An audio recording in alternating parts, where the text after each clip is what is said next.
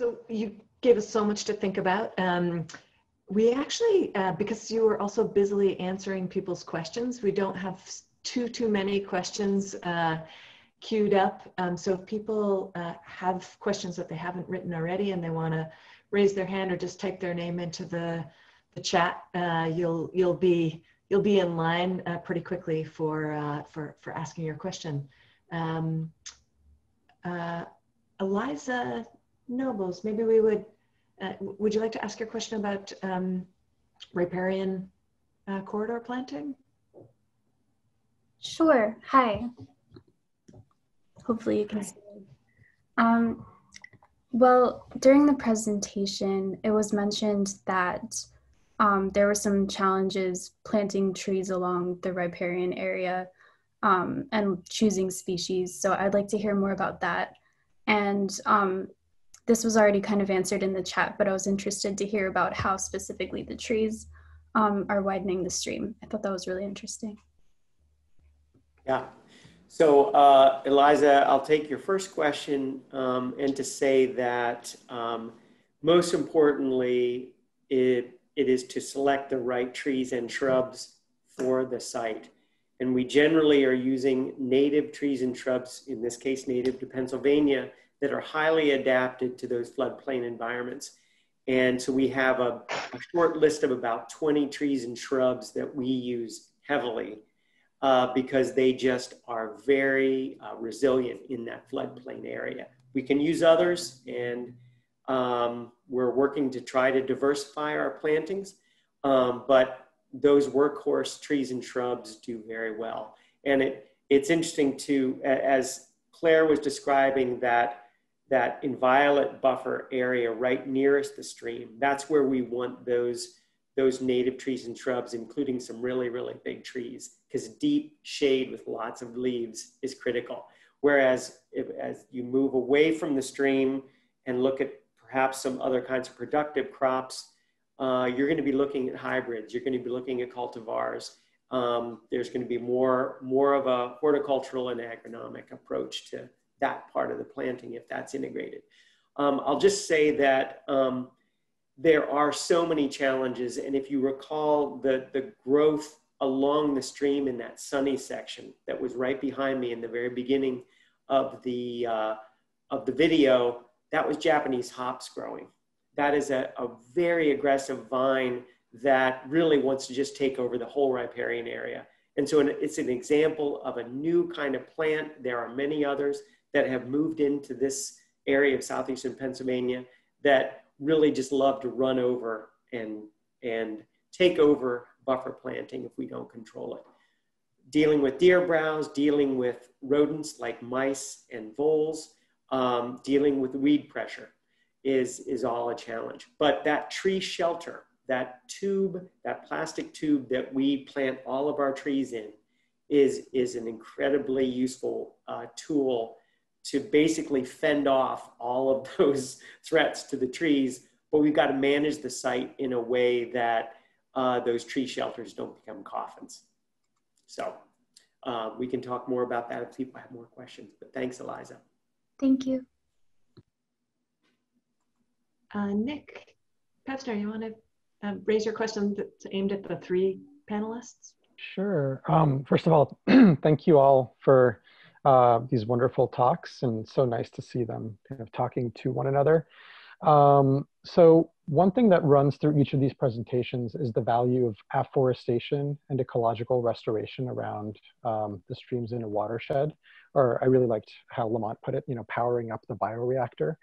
I'm wondering if you could speak, or any of you could speak to the design challenges of this kind of adding of multiplicity of uses in a landscape, especially for landscapes that have long relied on monofunctional approaches to land use.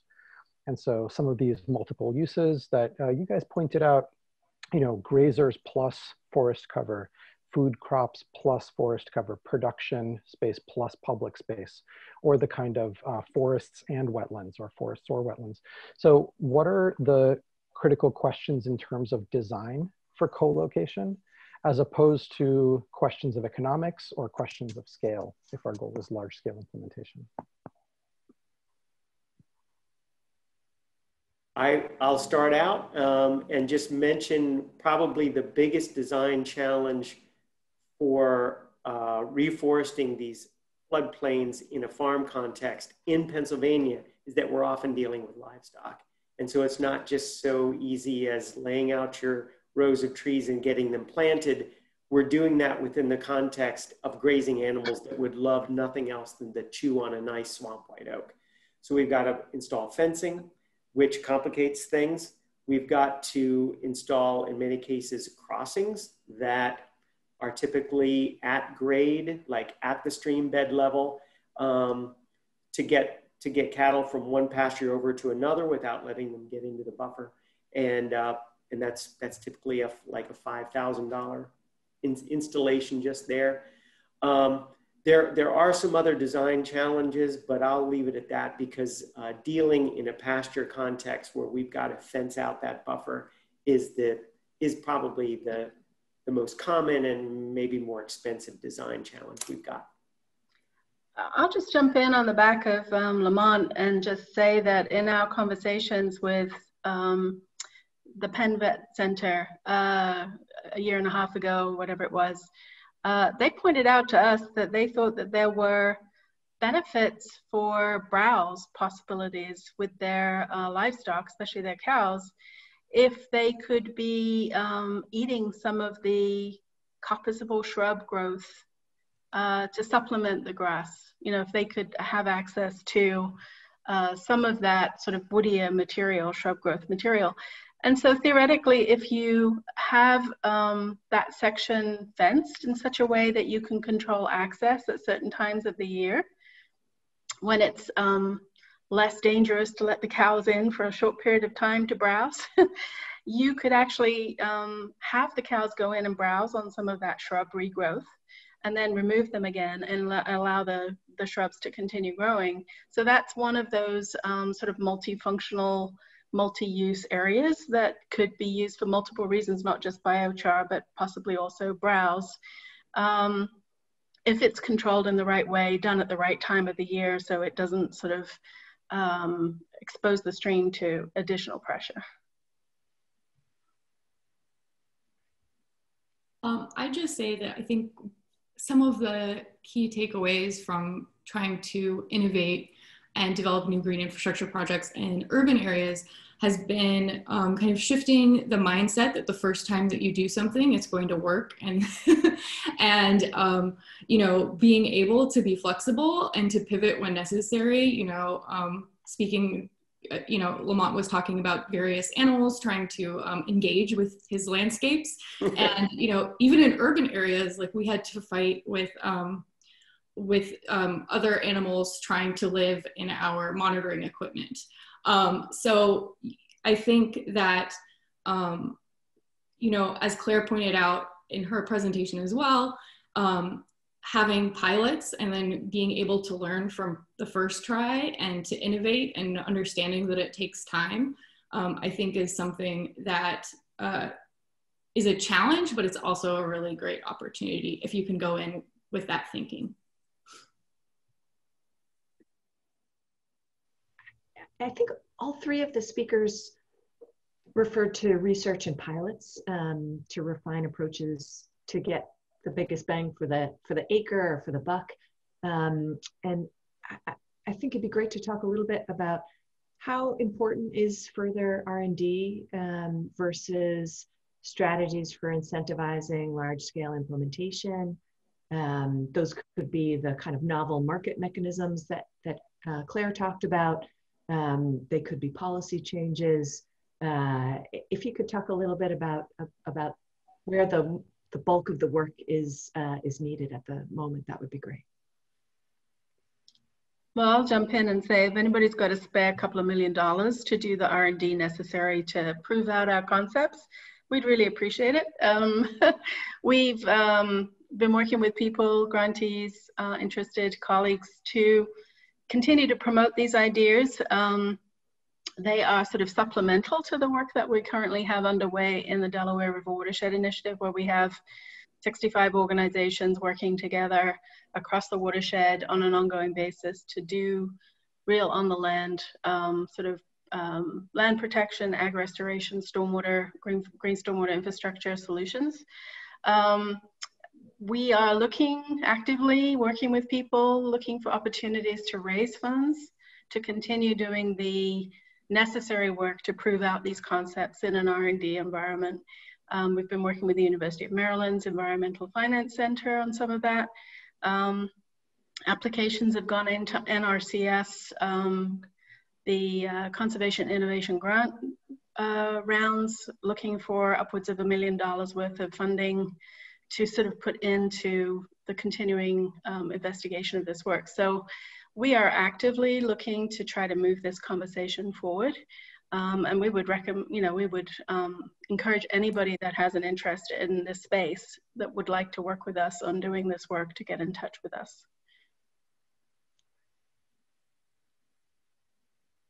I would just say that we obviously need to continue to innovate. Just as an example, I have a colleague who's on the call today, Dave Wise. He has been looking at using gravel mulch around each tree as an alternative to herbicide. It's just one small tweak, but if it works, we'd be able to reduce the amount of that chemical that's needing to be applied in this area. So we're very interested in those new research questions. But we also, I think, need to recognize that funding innovation is maybe the more important thing here. And here's just one example of the gravity of this problem. For years, Pennsylvania and EPA have agreed that Pennsylvania is underfunding agricultural non-point source pollution reduction practices to a tune of about $350 million per year, every year. And that's just within the Chesapeake Bay watershed, which is only half of Pennsylvania. We're spending a mere fraction of what we need to be on what truly is water infrastructure. It happens to be taking place on farms, but it is water infrastructure just like Helena's technologies in the city environment. And so hopefully Pennsylvania will increase its funding toward these kinds of projects, but I don't expect them to come anywhere close to that $350 million per year. And so we've just got to find additional ways to bring more money to the table for this. Chris might want to jump in here and talk a little about the PennVest funding opportunities in Pennsylvania and the state revolving funds in particular. Chris, do you want to take that one? Yeah, sure. Well, I'll just start by saying that I think part of the opportunity with the new Bolton Center is really creating. Sorry, I've got some ambient noise in the background, but is creating an opportunity for research kind of geared towards opening up new streams of capital to support conservation, to support best management practices on farms. That's a type of research that's a category of research that is I don't know, could use a lot of focus. It doesn't have a lot of attention being paid to it right now, and it's a very kind of high leverage form of research because the idea is to kind of to study ways in which you could to generate new forms of capital for implementing these practices. And so that I think is part of the promise of the working buffer concept, or promise is maybe I don't know, an aspirational word at this point, but the kind of idea of the working buffer concept is, can you introduce new revenue streams to a farm with practices that benefit water quality? That the kind of typical way that we approach addressing water quality concerns in agricultural landscapes is through paying for them directly through sunk costs, through grant programs, primarily through government grant programs. Whether or not there's enough funding available, public funding available to achieve what we want to achieve ultimately is a major question. And so there's kind of a lot of opportunity in this space of trying to understand whether or not there are business models that we're not understanding yet that could make it possible for return-seeking capital to enter the equation here, to help farmers to implement new practices on their farm that also, improve the farmer's bottom line in a quantifiable way. And I think, there's some research being done on questions like that, but it's a drop in the bucket compared to all the research that's going into the kind of strong justification that we have for a lot of the existing government grant programs here. Yeah, I'd just like to add that I think, finding that money is always the challenging part, right? And one of the things that I think, I don't know that it doesn't necessarily help like you guarantee that you find money, but I think as we're looking at changing the ways that we've traditionally done things, making sure that we're talking to different types of people and new people that aren't in our designated normal group of professions can help.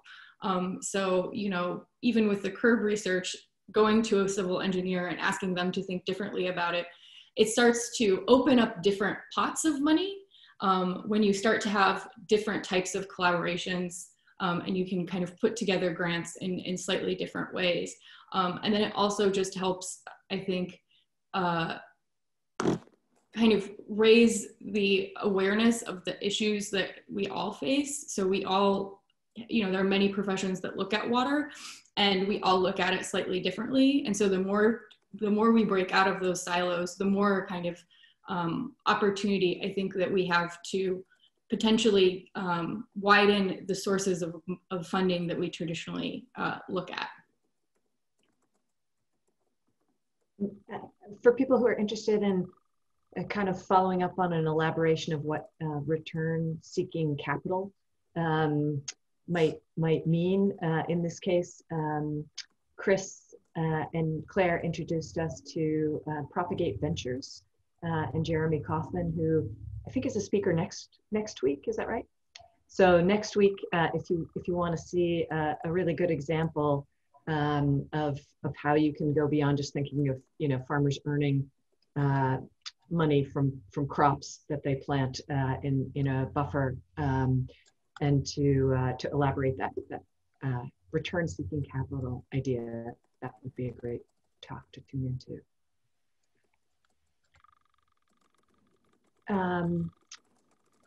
Mary, do you want to ask your question?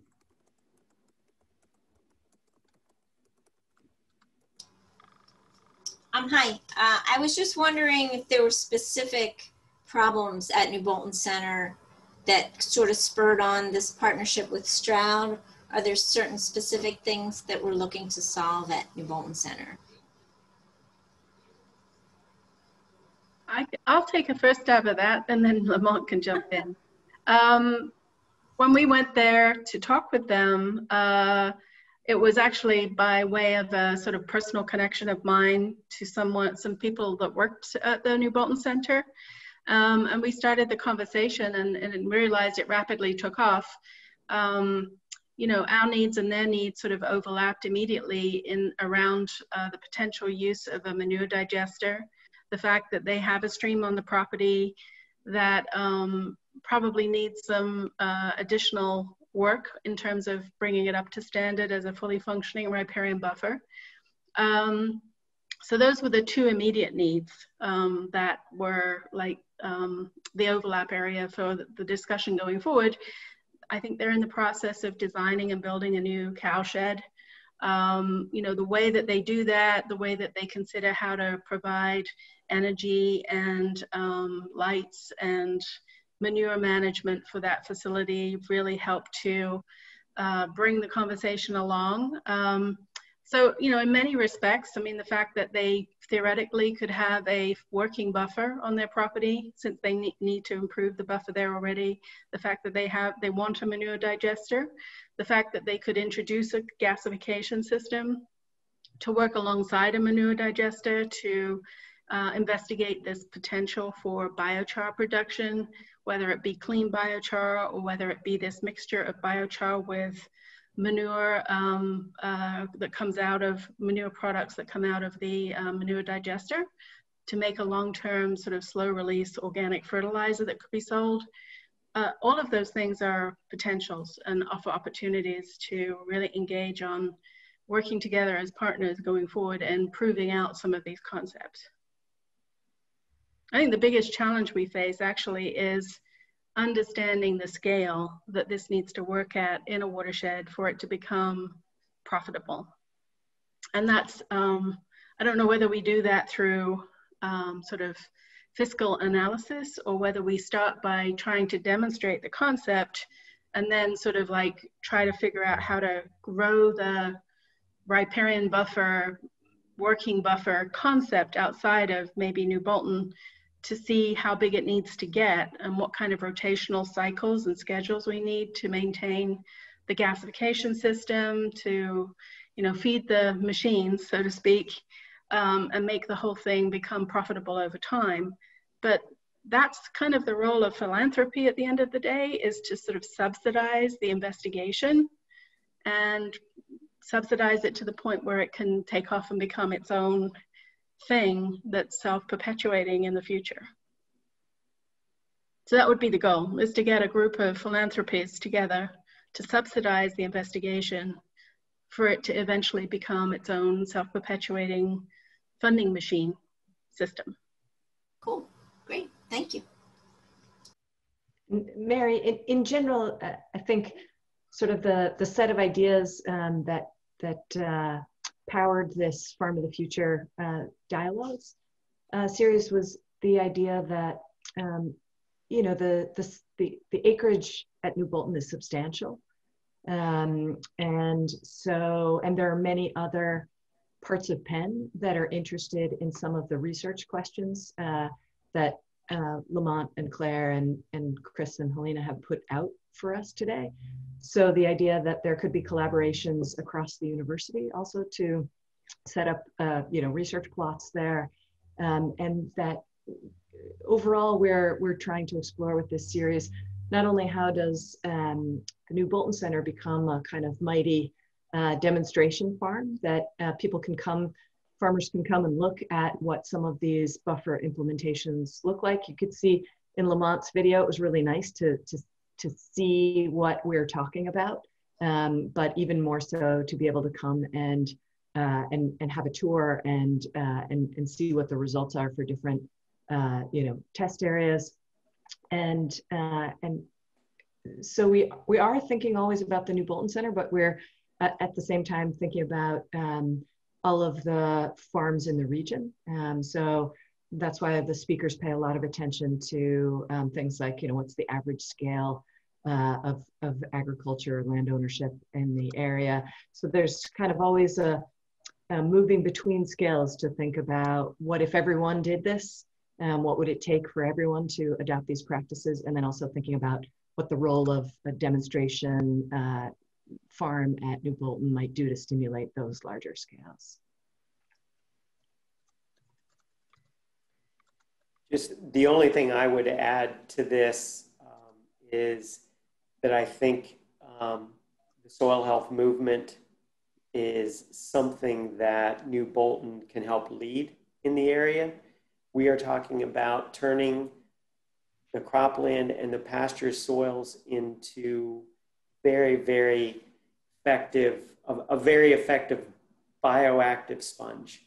A lot of our agricultural soils are not functioning to the degree they could be, and the effect on the water, either running off the ground or percolating through that cropland, could be so much more efficiently used under a healthier soil condition. And I think there's a lot of new things we could be looking at together to tweak some of the cropping and pasturing systems at New Bolton to really increase the functioning of the soils that underlie there.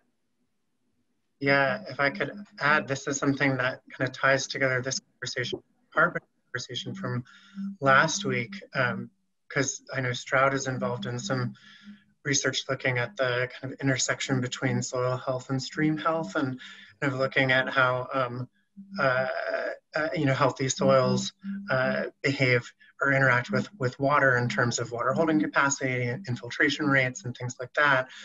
And generally speaking, we're talking about soils that are good at sequestering carbon are so generally good at managing water. And there's there's increasing evidence about and kind of research attention being focused on the integration of livestock in farming operations in a way that is designed to improve soil health, and that seems to be a kind of area of research that's of increasing interest in the world of soil health, that New Bolton could be a real leader in potentially. Tom Daniels, do you want to jump in? Sure. Thank you. Lamont, both you and Claire, I'm sure, are well aware that Pennsylvania leads the nation in farmland preservation. And as part of that effort, before a conservation easement goes on a farm, the farm has to have a soil and water conservation plan on it. So on the one hand, it's a great opportunity to come up with money that farmers can use for better conservation practices. And I'll give you one quick example. The first farm I ever preserved in Lancaster County used all of its money to cost share with the Chesapeake Bay program to put in a new manure management system. So it was a win-win kind of deal. So I guess, a question I have for both of you is, are the soil and water conservation plans that are being done for these farms that are being preserved, are they adequate? Do they need to be more complete? Do they need to emphasize, better barnyard management of water, as well as better stream management of water? I think the short answer to that is yes. But I think there's a problem, from what I understand anyway, I'm one step removed from the grantees that are actually doing the work on the farm, so Lamont can talk to this better than I can, but the impression I have is that many of those conservation plans are there in paper form and sit on the shelf and are not actually implemented. So I think the first problem that we have is actually getting them to even implement the rather simple conservation plans that they do have. Who's paying for those plans to be implemented? That's a fundamental question, right? It goes back to the whole resource base of the whole thing. Therefore, we've got to come up with better systems, better market-based systems that create perpetual funding in the system so that we can actually move implementation forward. But above and beyond that, sure, it would be lovely to have higher ambitions for those conservation plans. Lamont, you want to jump in? Yeah, I think you hit the nail on the head that implementation is the key. A plan is only as good as the extent it's used. And are there aspects of the farm that are getting left out of the plan simply because of what they're required to address? The barnyard issue that you raised, Tom, is a huge one, because there's all kinds of different conservation measures we can take on a farm, but fixing the barnyard, that usually means a lot of stormwater, BMPs, and manure storage integrated, can easily run into the hundreds of thousands of dollars. And yet that may or may not be part of what is undertaken as part of a farmland preservation effort. I think also a lot of plans are written to kind of be baseline soil conservation. Hopefully they're all written to meet the level of T, or tolerable soil erosion. But our concern is that even that level of tolerable soil erosion may not be adequate for the water quality objectives that we need these farms to be delivering. So I'm much happier to be working with a farm that's preserved for sure, because we know that there's a long-term investment as a farm there. But I think getting the farm preserved is only the first step toward getting the farm fully implementing a set of BMPs that we need for the waterways. But a great point.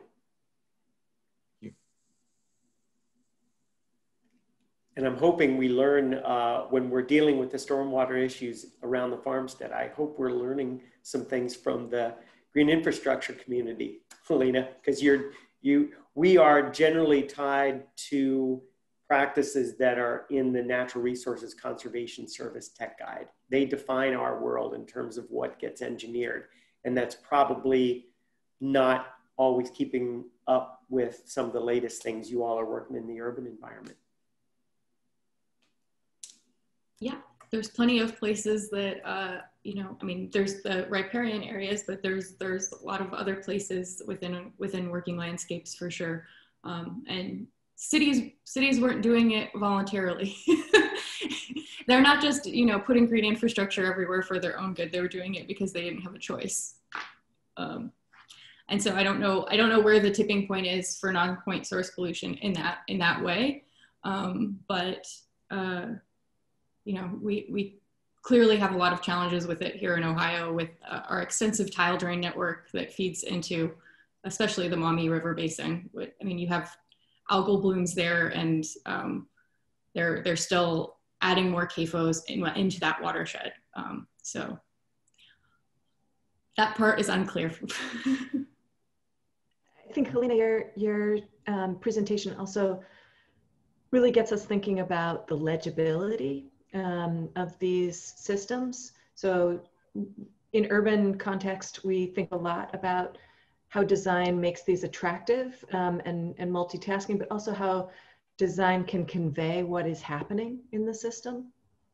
And maybe that's something that you could imagine would be very useful, not just for demonstration farms and university campus operations, but in rural areas where you're hoping for adoption of these strategies. Absolutely, yeah.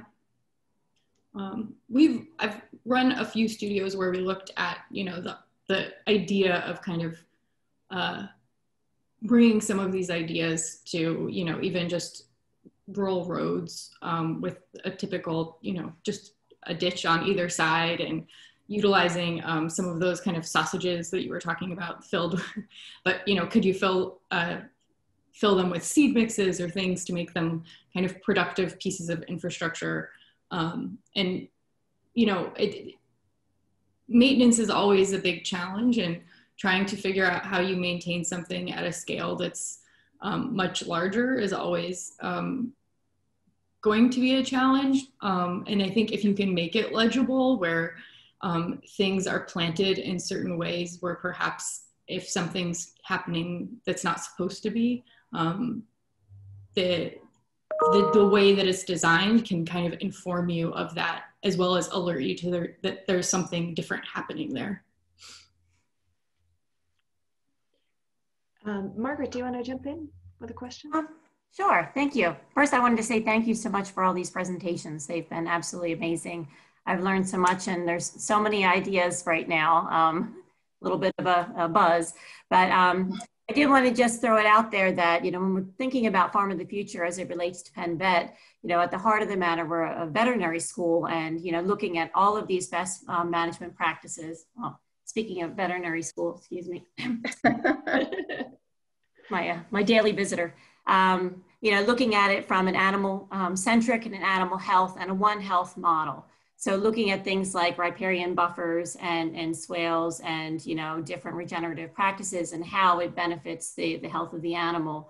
And also, you know, looking at things like, you know, soil health, when it looks like using animals on the land as part of carbon sequestration and as part of, you know, forage management systems. So, you know, kind of flipping that, and then also using all of your areas of expertise to really create robust opportunities for not only our veterinary students and researchers, but, you know, the community, different farmers, the agricultural community, but also the Penn community as well. So, so thank you. And it's really exciting to get, you know, our animals, you know, healthy and out there on the grass. I just want to elevate one of the comments in the chat box. Someone mentioned the work that New Bolton has done in the area of animal nutrition and how it relates to water quality. We really hope that kind of cutting edge research continues, because 10 years ago, New Bolton was coming out with some new rations that were really helping dairy farmers reduce the amount of phosphorus that they were feeding the cows and then were coming out the other end, that leaving farmers with excess phosphorus in their manure to have to deal with. And it's this issue, it just illustrates just how multifaceted this issue is. Yeah, we got to deal with stormwater, we got to deal with buffers, we have to deal with soil health, but the animals themselves are such a critical piece of this whole thing.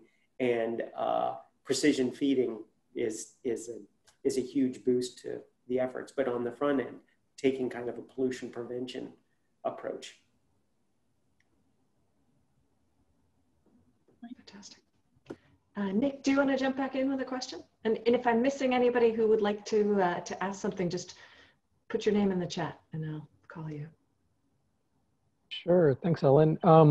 So I don't know, panelists, if you were able to come last week, but one of the panelists last week for Carbon was Ben Dobson, who helps operate a farm in upstate New York. And he spoke in this incredibly poetic and powerful way about the need to keep manure aerobic and really kind of keep it out of the water system in the first place, and really kind of separating that nitrogen load and really dealing with this as a separate kind of a process.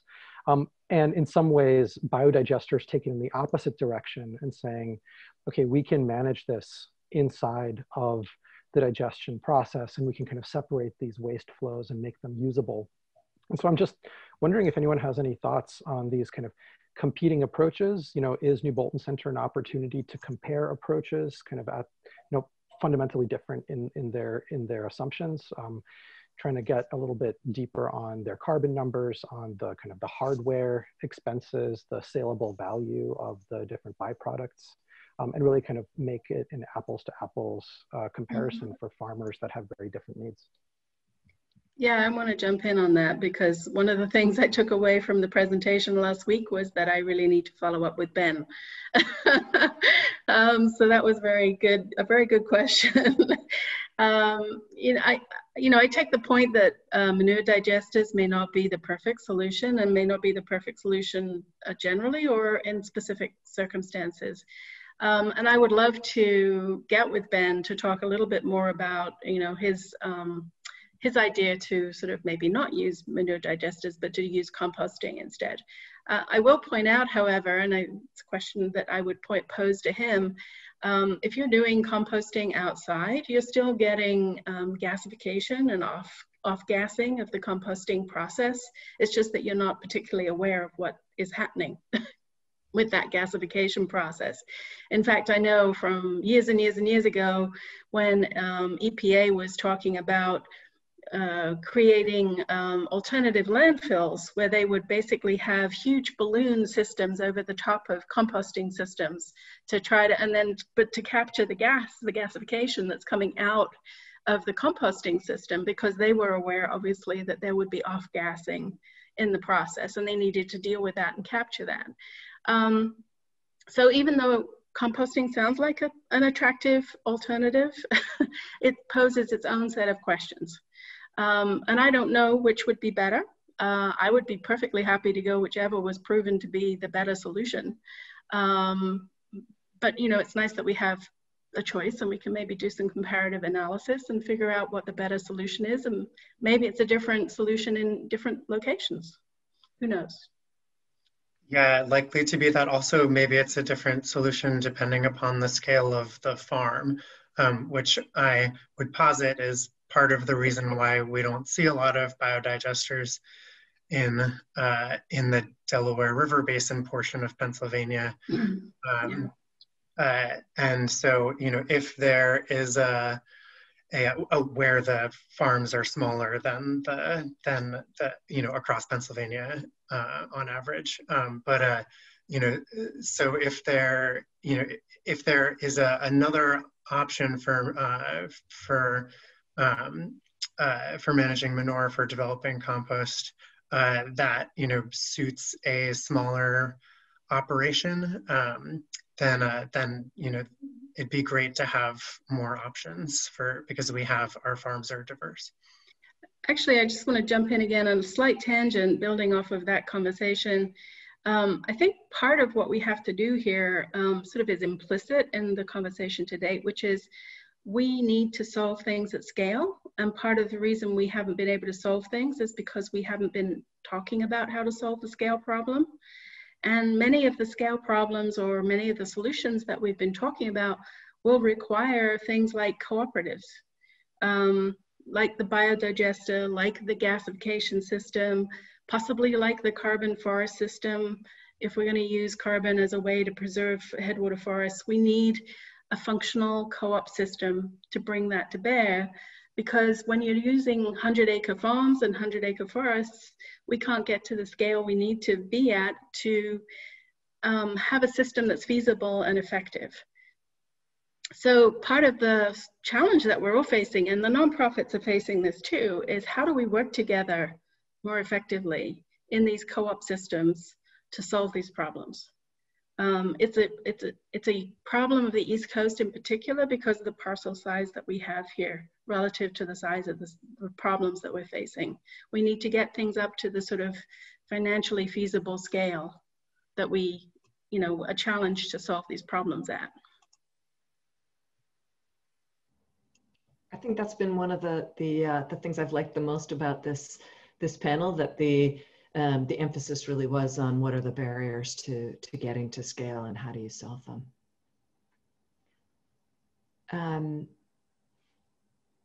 Is there anything that you, sort of last words that you have for us, things that you think we might have missed today, or that you want to put on our agenda for future dialogues?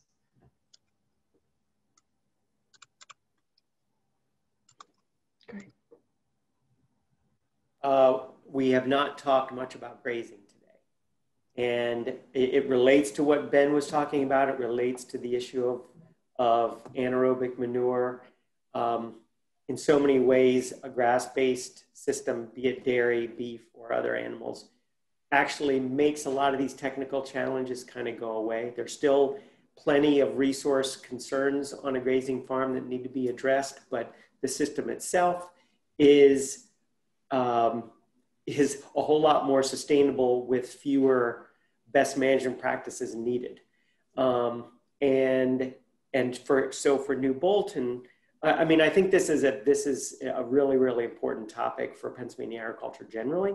For New Bolton, as it's considering changes in the future, obviously it needs to continue to serve modern confinement-based dairy, which is kind of the bread and butter of Pennsylvania dairy farms. And it's just moving more in that direction. And yet there's also, as we know, also a very important movement toward grass-based farming. And can New Bolton also be serving farmers from that community and their research questions? I know that you can't be everything to all people and you've got to do a few things right, but can we integrate more grazing into even a confinement type of dairy operation and do it successfully while achieving high levels of production? You know, I think that's a really important discussion for the future.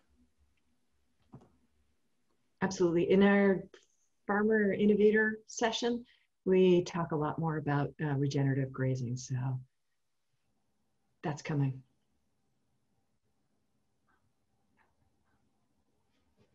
Any other last words?